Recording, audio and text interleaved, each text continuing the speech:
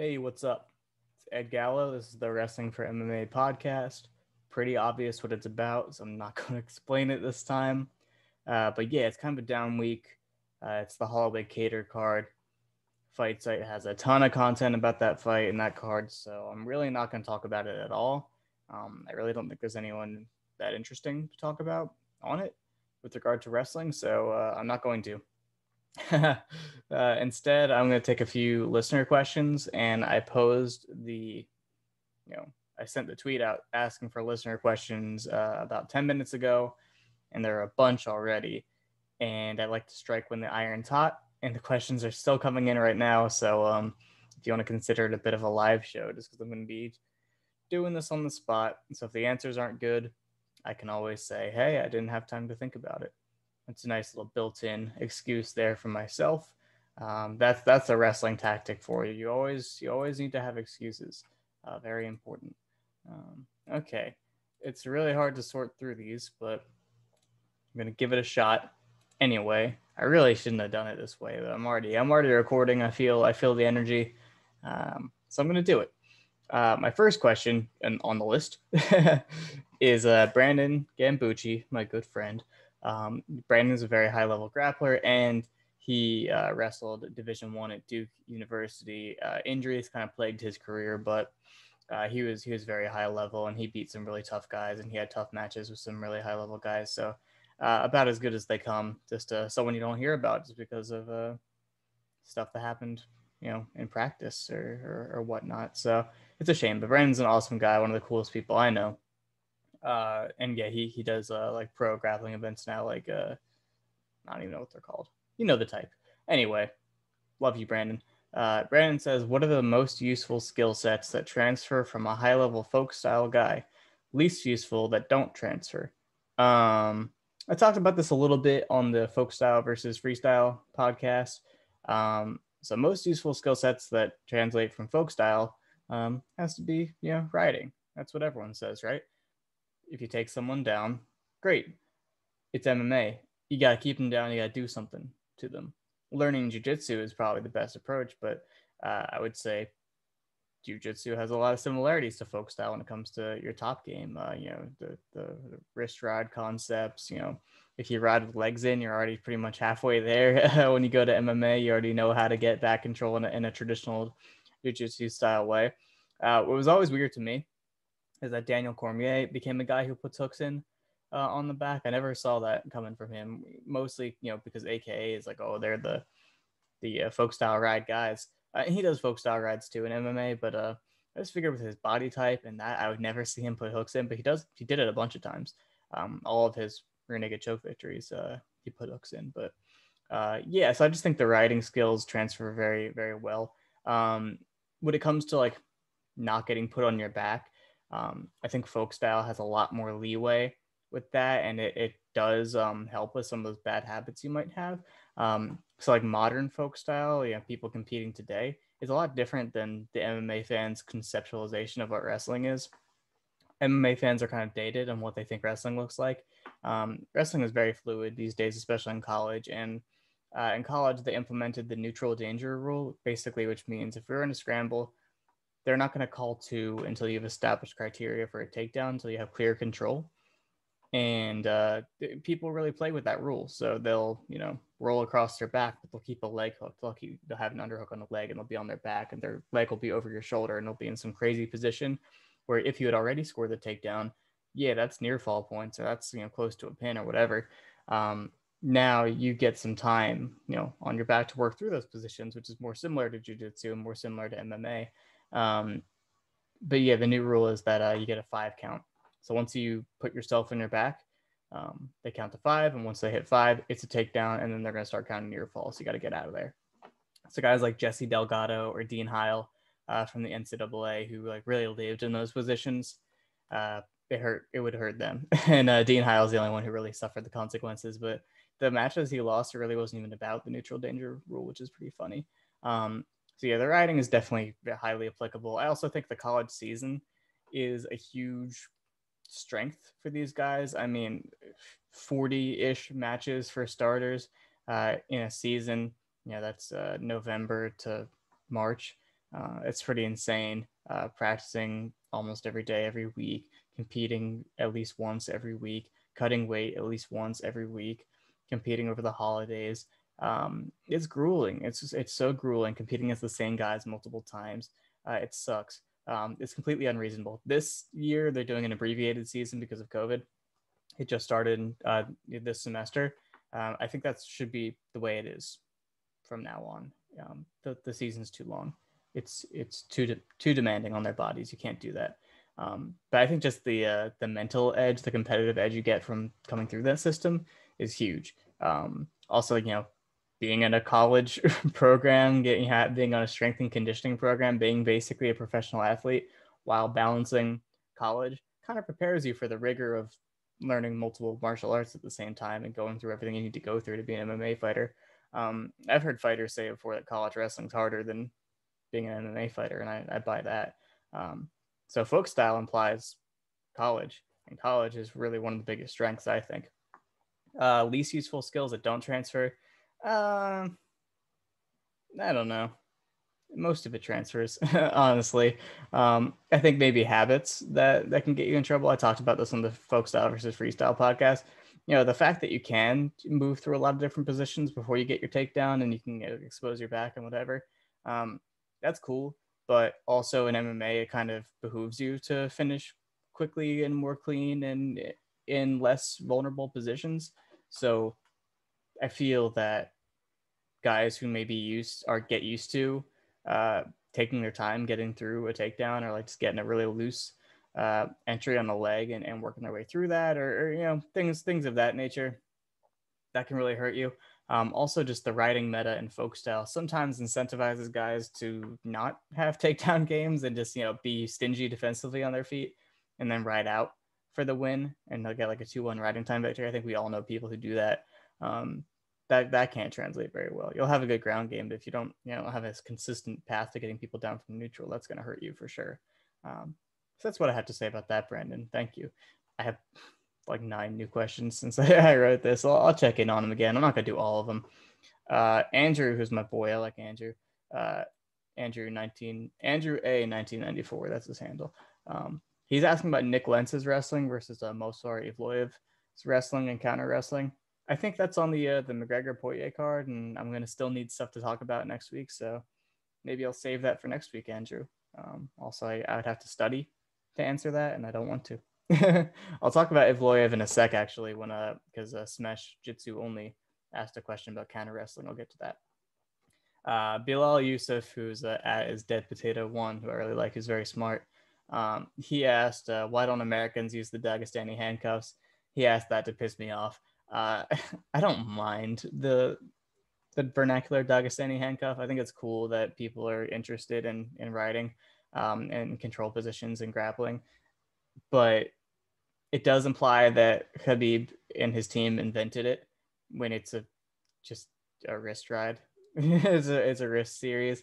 But passing wrists to opposite side and trapping them under the belly, across the back, stuff like that. That's all folk. That's all folk style. That's nothing new. And even in MMA, I mean, like Brock Lesnar was using it in 2009. So really, it's not new. But cool that people like it. But he knows that it bugs me, so that's why he asked. He was kidding. His actual question is, why is the transitional meta so different between Eastern European and US fighters? The former seems to manipulate posture with upward strikes, while the latter, a more general level feint, does the US folk style play a role? Yeah. I think it's a freestyle versus or folk style versus international styles thing. The meta game is different. So I would just like to direct you to my freestyle versus folk style podcast. And I talk about all of that. So thanks, Bilal, for letting me plug that. Willie McGonnell, W.M. McGonnell, no, W. McGonnell is his at. He asks, how was a 500 district champ the best wrestler at Pitt MMA? Willie trained with me in college, and he's my friend from college. We had an MMA club, just people goofing around. It was kind of structured sometimes. But yeah, Willie wrestled in Pennsylvania, and he was a district champion in like a not so great district in Pennsylvania, but he was like probably the most credentialed wrestler in the club. So he's yanking my chain. The club did get a lot better, which is cool. I might have talked about my friend Alan before, Alan Liu. He's an amateur fighter. I think he's 3-0 now, 4-0. He might be 4-0. All PA fights, and he learned to wrestle by coming to college, never wrestled before, and then basically just tracked down a bunch of club wrestlers first and said, hey, can you guys wrestle with me? And then eventually that led him to get into the guys on the D1 team at Pitt and wrestling with them. And he whenever he shows up at a gym and like wrestles with the guys, the coaches are always asking him like, where did you wrestle? Where did you wrestle? Like, where did you wrestle in college? And he didn't. So really, Willie Allen is the best wrestler at Pitt MMA. So don't give yourself too much credit. Next one is from David. That's at David P_MMA. He said, in your opinion, who are some of the most underrated MMA wrestlers, and can you explain why it's not very obvious? Thanks. Thumbs up.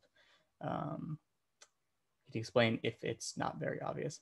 Like I said, if I don't have a lot of time to think about these, I'm not going to get great answers for you.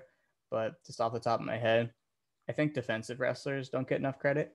And people have a hard time seeing who is a good defensive wrestler sometimes. And it's also like, are they good defensive wrestlers because they're good anti-wrestlers, which I'll get into soon, or because they're just flat good at wrestling? I read about Pedro Munoz. I was just astonished when I studied his wrestling, how good he is, just flat good. I didn't realize it, and a lot of people didn't realize it. And I think Pedro Munoz is a guy that doesn't get the spotlight that often, so he's not really under a microscope, so maybe you wouldn't notice things like that. But I mean, even against Frankie Edgar, who's still a very good takedown artist, especially at bantamweight now, he had Munoz taken down like almost twice on a bunch of attempts on a 5-round fight. Munoz out-wrestled him. Munoz took down John Dodson, who's almost untakedownable, besides Demetrius Johnson. Munoz had crazy wrestling exchanges with Jimmy Rivera. Munoz is probably one of the best wrestlers in the UFC, to be honest with you. But, it's defense, so people don't care as much. Aldo, it's like, okay, Aldo is prolific as a defensive wrestler, so everyone knows that one, but, it doesn't get enough shine. RDA, I think, has underrated wrestling because of the cage stuff. RDA is a good wrestler. He's a good wrestler on the cage, with his back on the cage. He's offensively in space. RDA is a very good wrestler. Basically, all of the guys that train at King's MMA have become really good wrestlers. I know RDA's traveled around, but all the guys that were in that area that did like the Church Boys Wrestling Club with Jacob Harmon and whoever else was there, they all got really good. Besides Kelvin Gastelum, who got worse. I think that's more of a Kelvin problem than the training camp. But yeah, RDA, I think, because of his ring craft, putting him on the cage a million times is why he is seen as not as good of a wrestler. Like, you can only be so good if you're going to continuously get put in these bad positions and let people try to work their offense on you. Eventually it'll work. So it's just, poor in other regards. I don't know. My brain's not really firing on all cylinders right now, but that's a couple of examples. There you go. All right, here we go. Here's one that I've talked about before, but I don't expect people to have heard every podcast or remember every question I've answered. And I think some of these questions are important, so it's good for me to answer them a bunch. So Smesh Jitsu only, Smesh for short. Good buddy, good pal, very smart, funny guy. He says, what actually is counter wrestling? Who implements it well? So I'm going to talk about anti-wrestling as well, just to draw the distinction. But counter wrestling is basically trying to exploit takedown attempts, trying to counter them in some way, right? Like they're happening and you're going to do something offensively to do something about it, right? So Movsar Evloev in his fight with Mike Grundy, he did some anti-wrestling and he did some counter wrestling. So anti-wrestling is when you fight on your feet in a striking context in a way that makes it hard to wrestle you. So someone keeps level changing at you and trying to double leg you. You guys are at a distance from each other. They need to change levels and get to your legs, right? They have to hit that motion. They need to cover that space.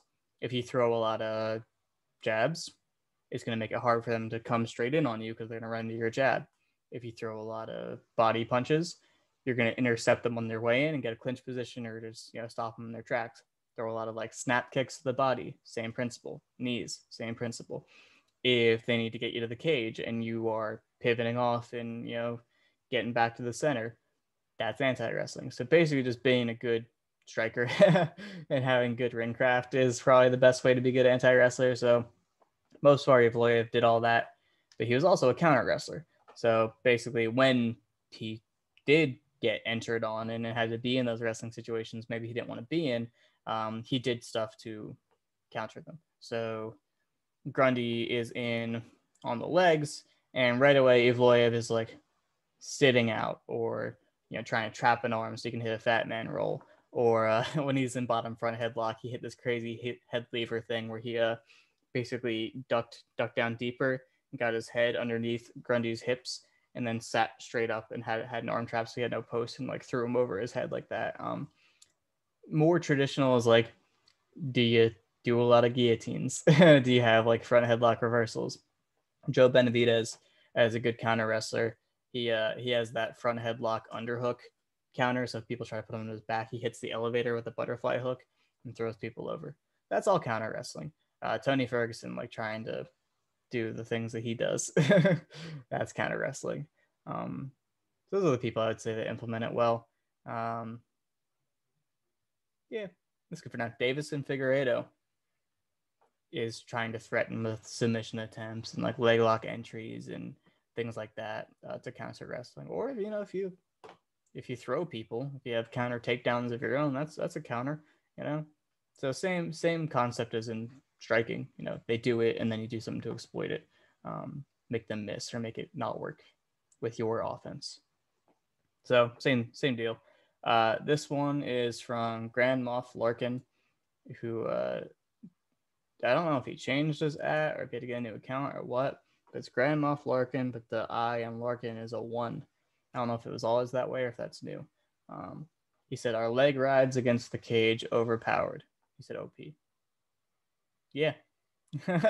It's really hard because if someone's, in college, if someone's riding your legs, you'll have the whole space of the mat to move around and try to create an angle to get out of that or attack their leg. But in folk, if you attack their leg, it's not like you're giving up your neck to get choked.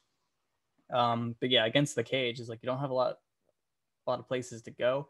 If you start trying to peel their leg off or peel their hands or whatever, you start opening yourself up to chokes and things of that nature. So really, you just gotta flatten yourself against the cage, try to shimmy up there, and get to the standing leg ride position, which is much less dangerous. Yeah, it's if you let someone get into a solid leg ride position like Iowa ride or like the leg mount, stuff like that, it's really difficult to deal with. So best to just not let them do it at all. Attacking the wrist, constant motion, staying fluid, staying active. Those are probably the good ideas. With regard to that, Tim van der Heiden, I hope I didn't mess that up. That's at Limsma. I probably screwed that up too. Limsma.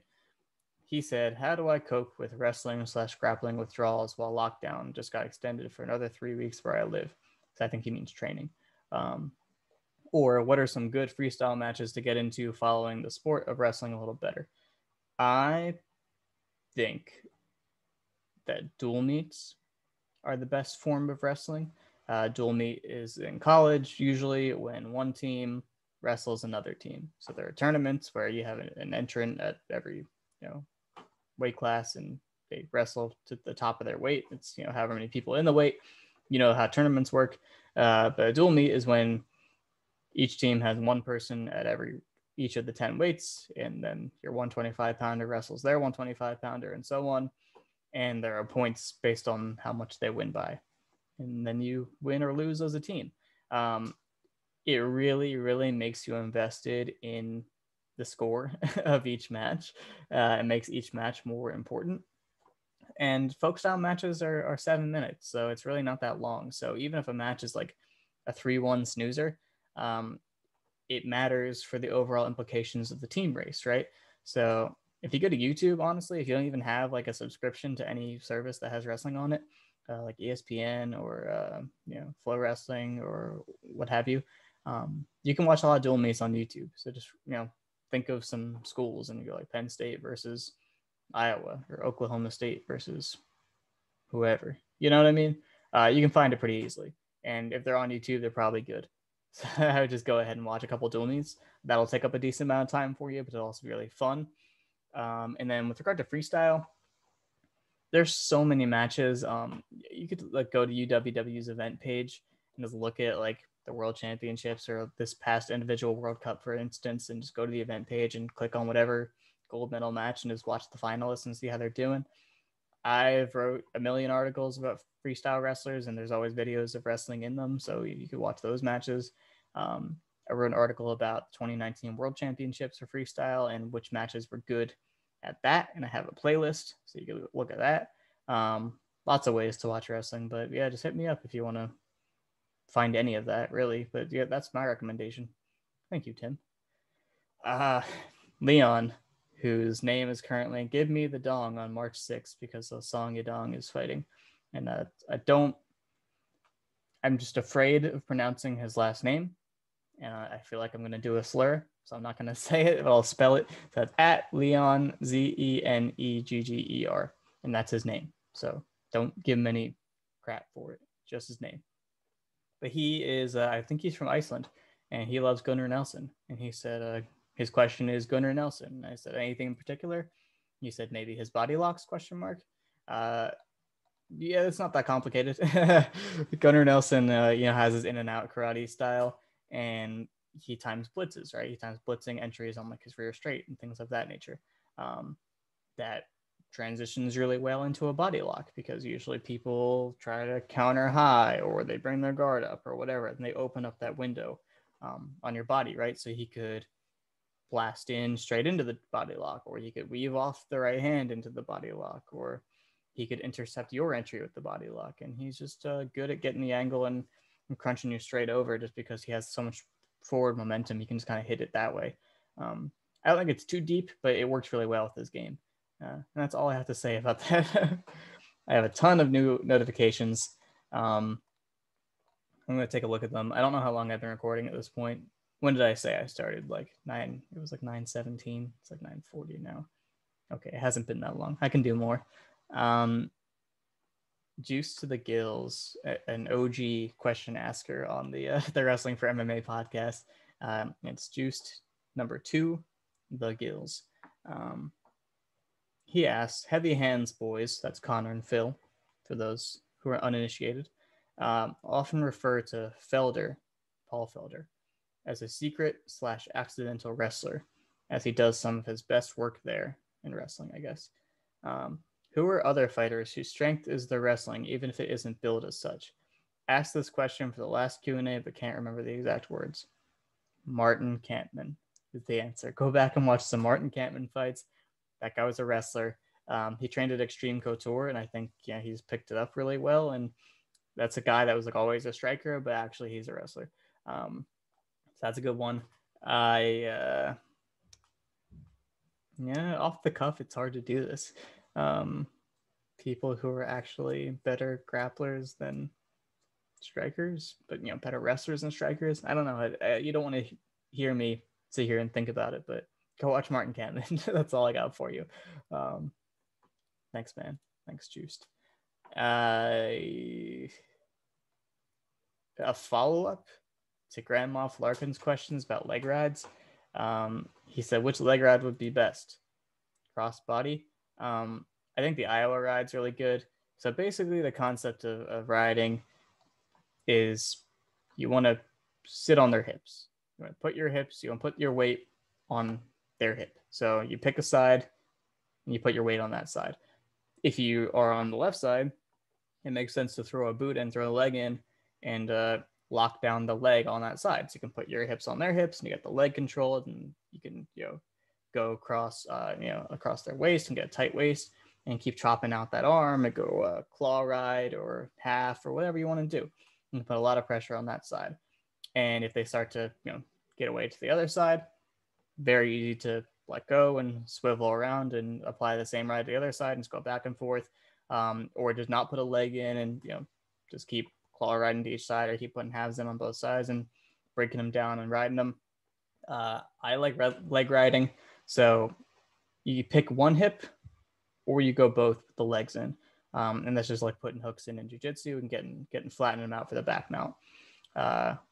There's other rides from other positions, but I would say those are the most stable. It's just different in folk because you have to be working for a turn. So whatever the most dominant position is for just holding someone down isn't necessarily the one that's going to be the most common or useful in folk style, because it has to result in a turn. You're going to get hit for stalling. Yeah, that's my answer. But yeah, I think in MMA, like the leg mount, like when they're seated against the cage and you put their legs underneath you and scoop those up, that's pretty cool. But I think the Iowa rad works really well because it also frees up. You can just go tight waist and keep that your weight in their hip, keep their leg locked down, but you can still have a free hand to punch. And they need that hand posted to get his height to try to escape. Otherwise, they're just hanging out on the ground with their arm blocking their face, and that's still not a good position for them. So I think that's a really good position for MMA, and you see it a lot. Ryan Bader showed it off a lot against Matt Mitrione. If you don't want to watch it against someone who just is hopelessly helpless. Cool. Let's move on.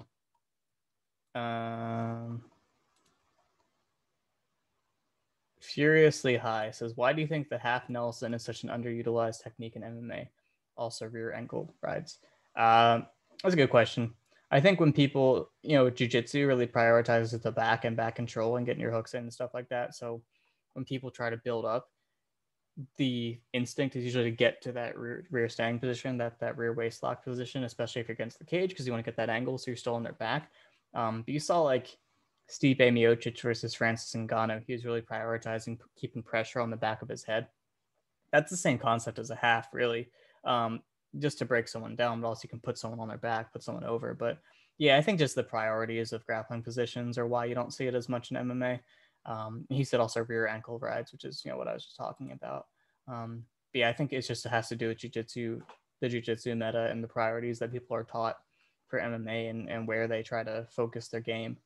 And Bilal Yusuf's joke question about the Dagestani handcuff. Hero Stratus 420 said, that's a wrist ride from American Folkstyle. So yeah, that is why he said that. Curry Boy, Davi likes soup, who I'm good pals with, and we share our mutual mental disorders with each other. not quite. That's a bit of an exaggeration, but he's a good guy. He said, you've probably gone over this before, so I'll pose 2 questions. Oh God. Could you go over some really basic terminology? What is meant by rides, cradle, things of that nature? I feel like I know what I'm looking at, but get terribly confused hearing wrestling described. Well, hopefully my answer from before about rides is helpful. It's just, those systems of keeping someone on the ground. That's it. There's a whole bunch of different types of rides. So if you watch Folkstyle, you'll see them. You'll see them for sure. Cradle, there are a whole bunch of different kinds of cradles, but a cradle is when you lock your hands around the head and under a leg. That's a cradle. Different grips, whatever you want to do. Yeah, any version of that is cradle. You could go like near side cradle. So if you're like, imagine you're in referee's position or turtle, and you come off to one side. Now you have your head in the ribs, more or less. One arm around the head, one arm around the leg, crunch them together. Or you could like go one side and then run them toward the other side and then crunch together. Or maybe you have really long arms and you're really strong and you can crunch them together. That's a near side cradle. You can catch cradles and scrambles. Whole bunch of different setups for that. But yeah, cradles are cool. In MMA, they're cool as well because you can use them to, basically pass or set up a guillotine or mount them or put them wherever you want to put them. So it's nice. It's a nice move. Other wrestling terminology that I say that is confusing, I don't know. Let me know what you're confused about. I'll try to explain it. It's the best I can do. Here's second question. What is the most impressed you've been with a wrestling heavy game plan from a fighter that you didn't expect it from?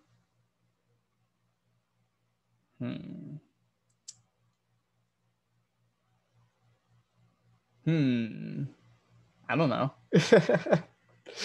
It's hard. It's hard to. It's hard to remember. It's hard to remember who. This is a terrible answer, but here you go. Without me preparing for these, all my answers are gonna be pretty bad. But here's one.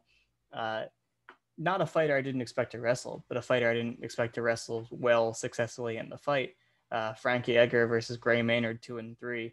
If you watch the first fight, Maynard won the wrestling exchanges, but it was actually fairly competitive. But Maynard just looked too big for him. And Maynard's also the more credentialed collegiate wrestler. And then the second and third fight, it was very competitive from a wrestling standpoint, and Edgar definitely had his wrestling better incorporated into his MMA game, and he basically just dominated him. From a wrestling standpoint, there was a huge slam in the second round. He had a bunch of strong positions past that, and in the final fight, he actually knocked him out off of a shot. So that was pretty cool.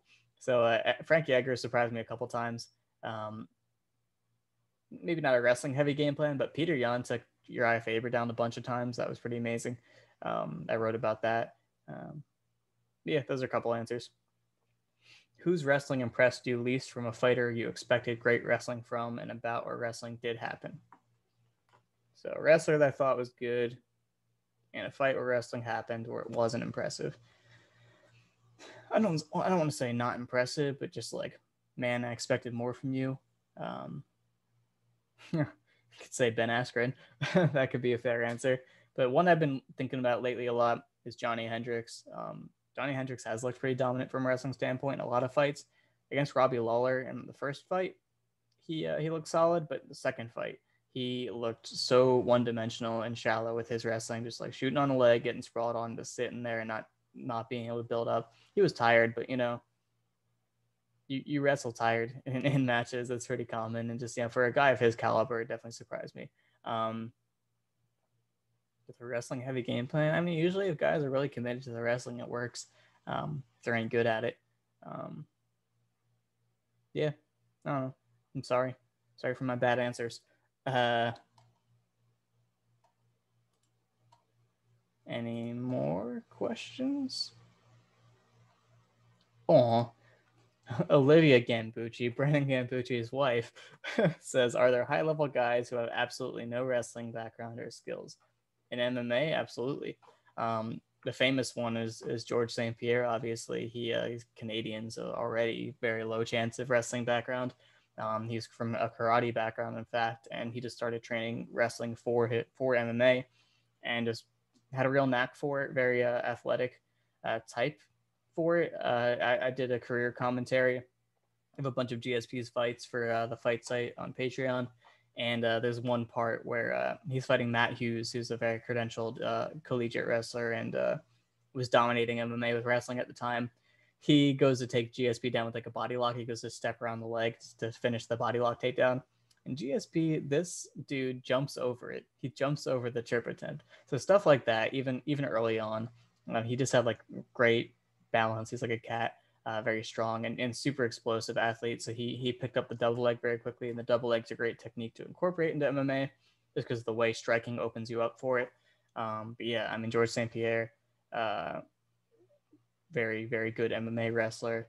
I mean, Jose Aldo became an amazing wrestler, no wrestling background, soccer background, and then started jiu-jitsu and then Muay Thai and then became an MMA fighter and probably the best or second best wrestler in MMA history, I would say. But yeah, I mean, if you look at like the rankings today, like Israel Adesanya is very high level and he's not a wrestler and doesn't have a wrestling background. It's very new to him. It's less common for people from striking or jiu-jitsu backgrounds, let's say, to become that level in MMA just because wrestling is a really hard gap to make up. But yeah, it happens all the time. Thanks, Liv. I like that we're friends now. That's nice. Ben Cohn. Do I have to answer Ben's question? He's my colleague. Okay. Ben says, how good of an MMA wrestler is Clay Guida? Better than you'd expect. I think he was on a national championship team in junior college, which means literally nothing because he didn't win a national title. But he was a good wrestler in Illinois, I believe. and wrestling college and coaches wrestling and is very deep in wrestling. And I mean, yeah, he's very strong, has a great motor, so already that's good for MMA. But yeah, very tenacious. If you want to watch like a late career good wrestling performance, Eric Koki, he wrestled pretty vigorously. But yeah, he's just has a good chin, very durable, and was good at running people to the cage and was very strong on the cage, and just a very meat and potatoes uh, wrestling system. And then you have like the Anthony Pettis fights where he's doing it more in open space, like reactive shots, and Takanori Gomi fight where he was really annoying on the outside and then waited for him to throw and then shot underneath. So he was pretty athletic, surprisingly so, considering how bad his striking looks most of the time. But an athletic wrestler for sure, quite an animal. And I've heard a party animal as well. But Clay Guida is a cool guy. And yeah, I mean, just pretty good, pretty good MMA wrestler. I think if his striking was better, it would be a lot better. But considering what his striking is, I think he made it work pretty well. Thank you, Ben. I got a couple more here. People are still going. I will go for another like 15, 20 minutes. My mouth is getting dry. Hold on, quick water break.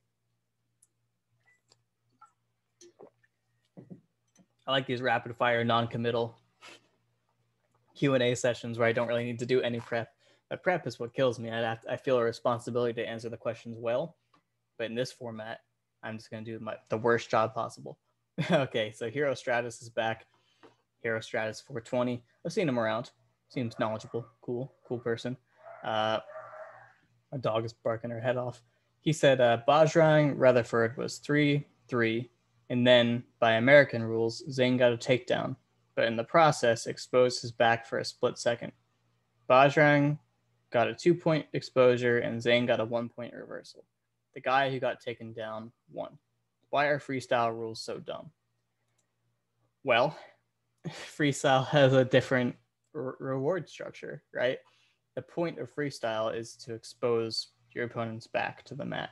The mark of a good freestyle wrestler is they do not let their back show to the mat. Similar in folk style, right? You get near fall for exposing their back to the mat, and pinning is important as well in freestyle and folk style. But folk style is more about, can you control the person? Physically, literally control them. Freestyle is more about, can you control the exchanges? Are you the one who determines when backs are being shown to the mat? So if you shoot in on me in a double and I get a chest trap and I expose you through and you finish the double, but I exposed your back in the middle of the double, 2 points for me, 1 point for you if you finish the double. That's just the way it is. It incentivizes different kind of scoring, and it makes the sport more exciting, in a way. It makes scoring more possible, more ways to score. It definitely doesn't quite incentivize you to attack because you don't want to get exposed, but at the same time, I mean, it's just a different style, different mindset. I think it's cool. It really opens up the style a lot. If you watch, there's guys like Georgi Rubayev, someone recent that I've been interested in. Someone who's a lot better for that example would be I'm forgetting his name. Come on. I'm losing it. Hold on. It was the 2019 Alans tournament. He was briefly number 1 in the world after he won this tournament. Oh my God, it's gonna kill me. I'm gonna die if I can't get this. Not 2018. Come on. I'm gonna go to my highlight video. This is the worst possible way to do this. Ferzaliev. I figured it out before I got to the video. Ferzaliev from Russia. He is like, his style is all freestyle exposures. Like, he does not really shoot. He doesn't really do anything that you would consider a wrestling move. It's all just about creating exposures. And I think that's very impressive. It shows a good degree of control. If you think about like Ben Askren's style in college, I mean, people didn't like it at first because you're like, well, he's not really beating me at wrestling, but in some cases he was. But a lot of the times he's like funking his way out of positions and creating exposures and just controlling people in ways that they can't deal with. And I think that's kind of cool. So you know, it has its merits. I understand the objective view of I took you down. Why do you get more points than me? That doesn't make sense. It doesn't. But in the context of the greater rule scheme, it has to be that way. I do kind of like folk more conceptually, but I like watching freestyle more. Just more exciting to me. Thank you. Theo Binst, who is it's at Theo Binst. He's a French person. I'm probably pronouncing his name wrong.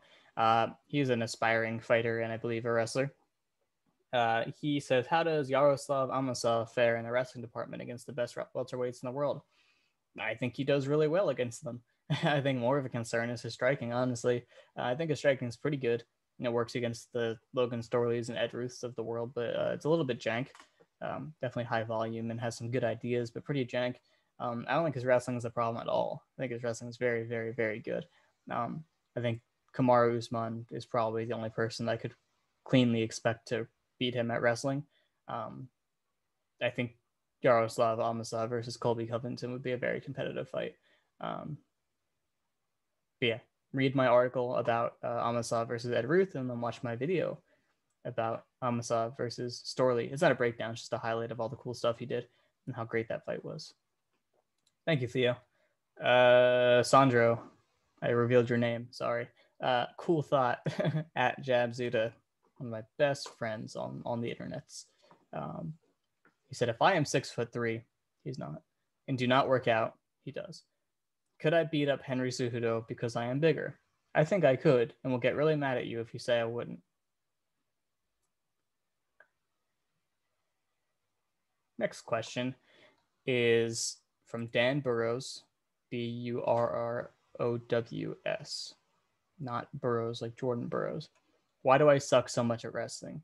Well, I think the answer is pretty obvious. If you spelled your name differently, you would unlock your full potential. But you choose to spell it incorrectly, and you don't have access to the collective wrestling knowledge of the Burrows name. So that is the answer. I got one more. And I'm going to end it, I think. It's a longer question. This one is from Chungus Khan. Chungus Khan 03. That's Iggy Sheckelberger, for those of you who remember his old name. He's the host of the Tendragome, I can't say it, podcast on the Fight Site, which is on hiatus. And it's a really smart fella from Siberia, from Ulan-Ude. Well, I shouldn't reveal that. He's not from anywhere. Sorry, man. If we go with the idea of using wrestling threats to set up attacks and transition, I need to read this again. If we're going with the idea of using wrestling threats to set up attacks and transition, beyond the usual level change fake out, and using wrestling to create space for strikes instead of taking space away for control, what would your ideal wrestly boy MMA fighter styles look like? So I have to read it more times. So I think we're saying traditionally we have using wrestling threats to set up attacks and transitions like level fake, overhand, or like touch your leg, punch, stuff like that. I think that's what he means.